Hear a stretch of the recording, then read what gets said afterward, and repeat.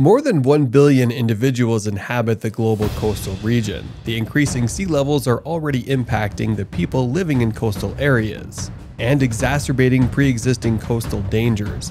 Tsunamis are among the most destructive natural disasters that can occur, capable of causing immense devastation and loss of life. The destructive power of a tsunami is primarily derived from the vast amount of energy it carries across the ocean, unleashed upon reaching the coast. When a tsunami approaches shallow water near the shoreline, its characteristics change dramatically. The tsunami's energy causes the water level to rise rapidly, resulting in a powerful surge of water rushing inland. This surge can inundate coastal areas, causing widespread flooding and destroying everything in its path.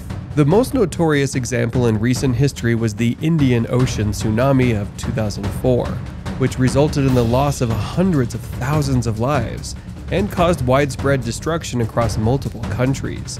The enormity of its impact serves as a grim reminder of the potential devastation tsunamis can inflict. Since then, significant efforts have been made to improve early warning systems and disaster preparedness in tsunami-prone regions. Organizations such as the Pacific Tsunami Warning Center and regional networks have been established to monitor seismic activity and issue alerts in the event of a potential tsunami.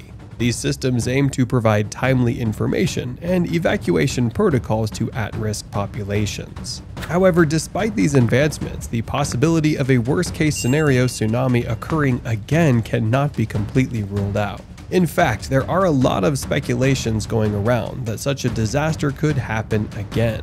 And this prospect of the worst tsunami in history occurring again in 2023 is a matter of great concern. While it's important to acknowledge the devastating impact of tsunamis on coastal regions, predicting such a catastrophic event with absolute certainty is exceptionally challenging. In this video, we will show you all you need to know about this alarming prediction.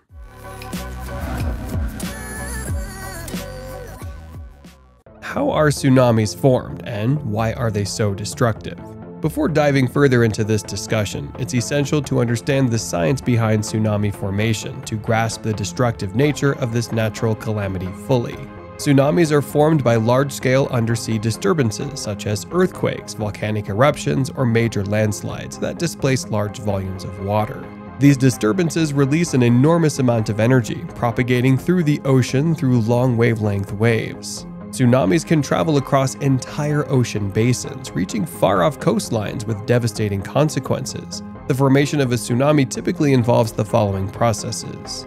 Undersea earthquake. Most tsunamis are generated by undersea earthquakes. When tectonic plates in the Earth's crust shift and release built-up energy, it causes the seafloor to uplift or subside abruptly. This sudden ocean floor displacement creates a series of waves that radiate outward from the earthquake's epicenter. Vertical displacement. The displacement of the seafloor during an undersea earthquake can create a significant vertical displacement of the water column above it. If the seafloor uplifts, it pushes the water above it upward, while a subsiding seafloor causes the water to sink. This vertical motion sets the initial wave in motion. Wave propagation. The initial wave generated by the earthquake spreads out in all directions across the ocean's surface. Due to the long wavelengths of tsunamis, their speed can exceed that of typical wind-driven waves. While wind-generated waves are mostly limited to the ocean's uppermost layer, tsunamis can propagate through the entire water column, reaching depths of thousands of meters. Shoaling and amplification. As the tsunami approaches shallower waters near the coast, the wave encounters the rising ocean floor. This causes the wave to slow down, compress, and increase in height. The shoaling effect can cause the tsunami to transform into a powerful and destructive surge of water, known as a run-up, as it reaches the coastline. These phenomena could be seen in the devastating 2004 tsunami. However, one question remains: how does the tsunami become so catastrophic? The destructive nature of tsunamis arises from several factors. Energy concentration. Tsunamis carry enormous energy, allowing them to travel vast distances across the ocean. This concentrated energy is unleashed when the tsunami reaches shallow waters, resulting in a powerful and destructive wave that inundates the coastline. Wave height and inland penetration. Tsunamis can generate immense wave heights, often reaching tens of meters or more. These towering waves can overwhelm coastal defenses, flood coastal areas, and penetrate far inland.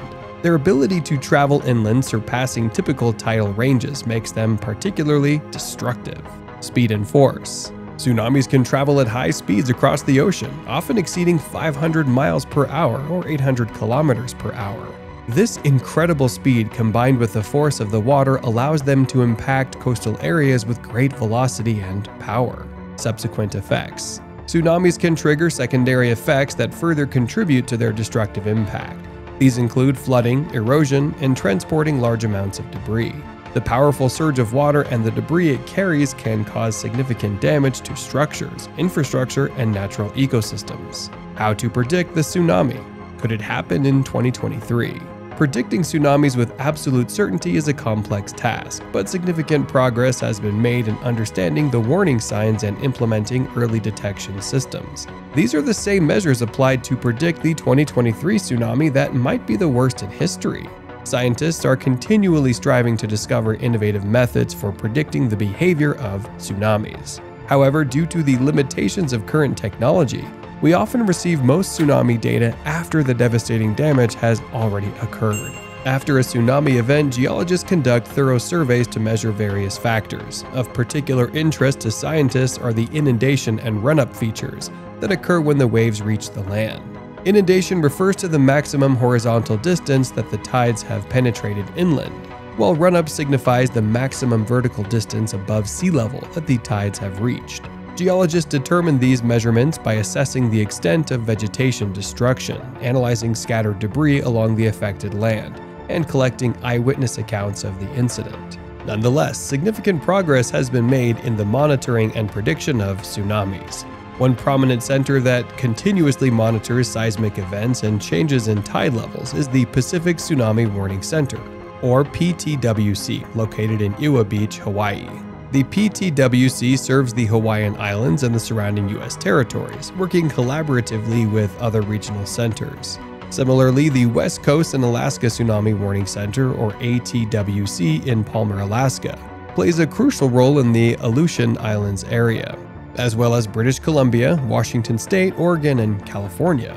The center holds particular importance due to the occurrence of submarine earthquakes in this region that have generated waves propagating across the vast Pacific Ocean, potentially impacting distant areas. A combination of open ocean buoys and coastal tide gauges are deployed to detect tsunamis, reporting essential information to monitoring stations within the respective regions. Tide stations meticulously measure sea level changes every minute, while seismograph stations record earthquake activity.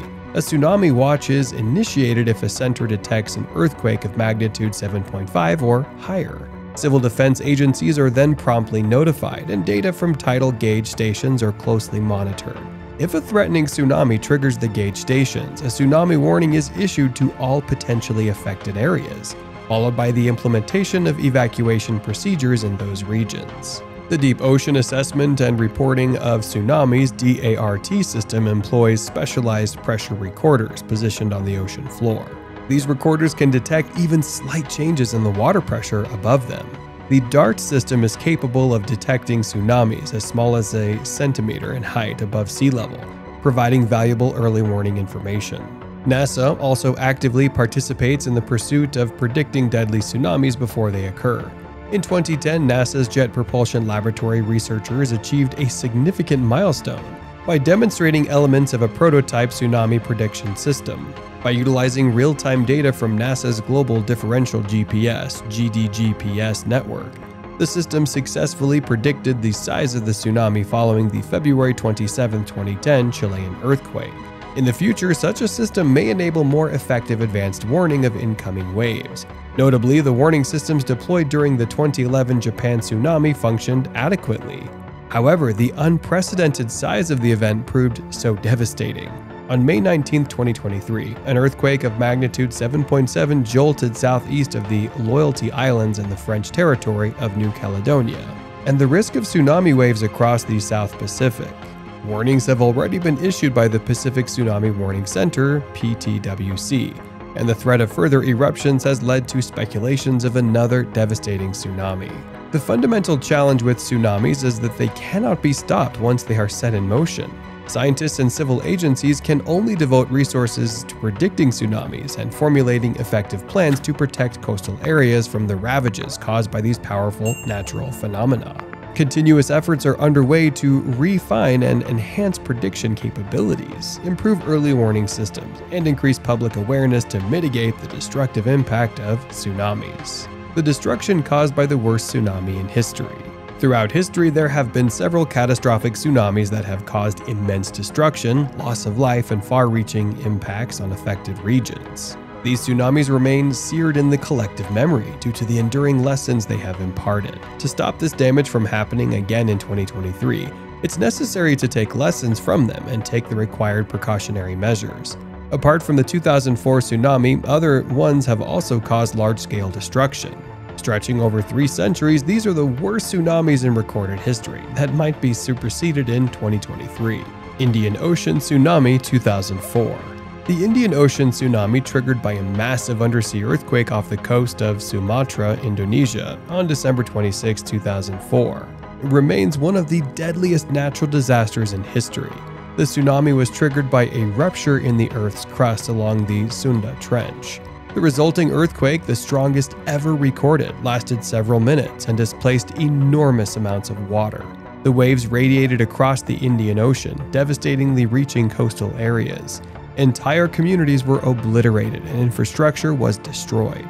The magnitude 9.1 to 9.3 earthquake generated a series of tsunamis that struck coastal areas of 14 countries, including Indonesia, Sri Lanka, India, Thailand, and the Maldives. It is estimated that more than 230,000 people lost their lives, and millions were affected by the widespread destruction of homes and livelihoods. The hardest hit areas included Banda Aceh in Indonesia, where entire neighborhoods were wiped out. The impact of this tsunami led to a massive international relief effort and significant advancements in early warning systems for tsunamis. Tohoku Tsunami 2011. The Great East Japan Earthquake, with a magnitude of 9.0, struck off the northeastern coast of Japan on March 11, 2011. The earthquake generated a massive tsunami that reached heights of up to 40 meters or 131 feet. The waves inundated coastal communities, causing widespread devastation and triggering a nuclear disaster at the Fukushima Daiichi nuclear power plant. The Tohoku tsunami claimed nearly 16,000 lives, displaced hundreds of thousands of people, and caused extensive damage to infrastructure, including ports, buildings, and roads. Krakatoa Tsunami 1883. The eruption of the Krakatoa volcano, located between the islands of Java and Sumatra in present-day Indonesia, on August 27, 1883, resulted in one of the most catastrophic tsunamis in history. The eruption itself was among the most powerful in recorded history and triggered a collapse of the volcano's caldera. This led to a colossal tsunami that raced across the region, with waves reaching heights of up to 40 meters or 131 feet. The waves devastated coastal communities in Java and Sumatra, sweeping away entire villages and claiming the lives of more than 36,000 people, and causing extensive damage to coastal settlements. The Krakatoa tsunami had a far-reaching impact, with reports of the waves being observed as far as the English Channel. Lisbon Tsunami 1755. The Great Lisbon Earthquake, with an estimated magnitude of 8.5 to 9.0, struck the city of Lisbon, Portugal on November 1, 1755. The earthquake triggered a powerful tsunami that engulfed the city and its surrounding areas. The tsunami waves reached heights of up to 20 meters or 66 feet and caused significant destruction along the Portuguese coast, as well as in Morocco and Spain. The combined effects of the earthquake, tsunami, and resulting fires resulted in the loss of tens of thousands of lives and widespread devastation across the affected regions. Nankaido Tsunami 1707. The Nankaido earthquake, estimated to have a magnitude of 8.6 to 9.0, occurred off the coast of southwestern Japan on January 28, 1707. The earthquake generated a massive tsunami that struck the shores of the Honshu and Shikoku Islands. The waves, reaching heights of up to 25 meters or 82 feet, caused extensive damage along the coastline, including the destruction of numerous villages and the loss of thousands of lives. How to be safe during a tsunami. With the threat of another large-scale tsunami in 2023, it's essential to take all the safety measures to protect yourself, your loved ones, and your precious belongings. To ensure your safety during a tsunami, it's crucial to be educated and prepared. Understanding the risks and warning signs associated with tsunamis is paramount. Natural indicators such as earthquakes, rapid sea level changes, and a roaring sound from the ocean should be recognized as potential signs of an approaching tsunami. Stay informed about emergency warning systems and evacuation routes established in your area, as this knowledge can prove to be life-saving. Creating an emergency plan is essential for both you and your loved ones. Develop a comprehensive plan that includes evacuation procedures, rendezvous points, and communication strategies.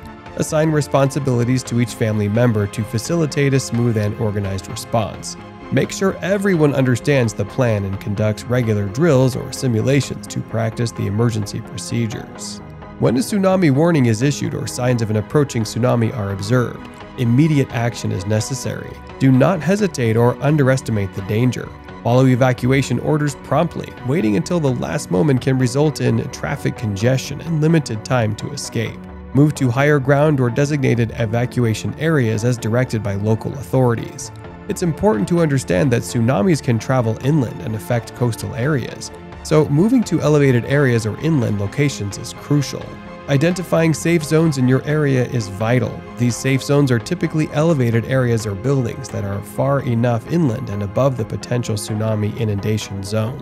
They may include high ground, sturdy multi-story buildings, or designated evacuation centers. Please familiarize yourself with the locations of these safe zones and the best routes to reach them quickly in case of an emergency. Practicing these routes during drills will help ensure that you can navigate them efficiently when time is of the essence. Establishing effective communication is paramount during a tsunami event. Agree on a primary contact person within your family or group who can relay information to others in case of separation during an evacuation. Keep a list of emergency contact numbers, including local authorities, emergency services, and relief organizations. During an actual tsunami event, stay tuned to official announcements and instructions from local authorities. Maintaining an emergency supply kit is crucial. The kit should contain essential supplies such as non-perishable food, drinking water, first aid supplies, flashlights, batteries, a battery-powered radio, cash, important documents, and a whistle. Store the kit in an easily accessible location and ensure it is regularly updated. Consider specific needs such as medication, baby supplies, and pet care items when preparing your emergency supplies. Supporting community efforts to raise awareness about tsunami preparedness is very important. Participate in community drills, workshops, or educational programs to learn and share knowledge. Encourage your neighbors and friends to be informed and prepared as well. By working together and promoting community resilience, you can enhance the overall response and recovery capabilities during a tsunami event. Thank you for watching this video. We hope you liked it. Remember to like this video and subscribe to our channel. We also appreciate your feedback, so don't hesitate to express your thoughts and opinions in the comments section. We'll be back with another amazing video soon. Peace out.